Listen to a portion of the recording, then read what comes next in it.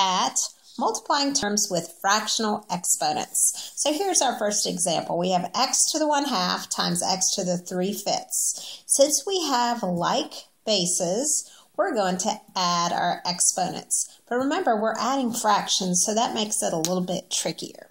So what we're going to do is we're going to write this as x to the 1/2 plus 3/5.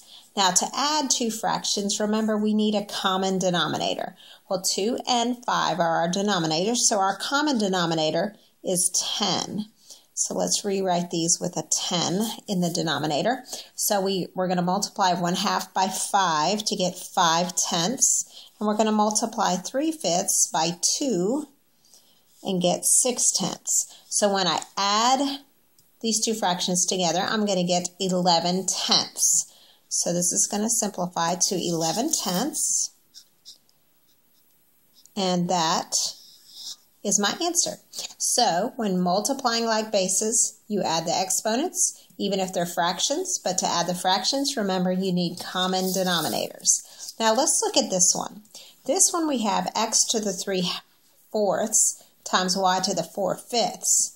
Do we have like bases? No, we don't. So we can't add those together. We're not going to do anything with the exponents. We're just going to leave it as x to the 3/4, y to the 4/5. And there's nothing we can do with that to keep it as a fraction. Okay, hope this video was helpful.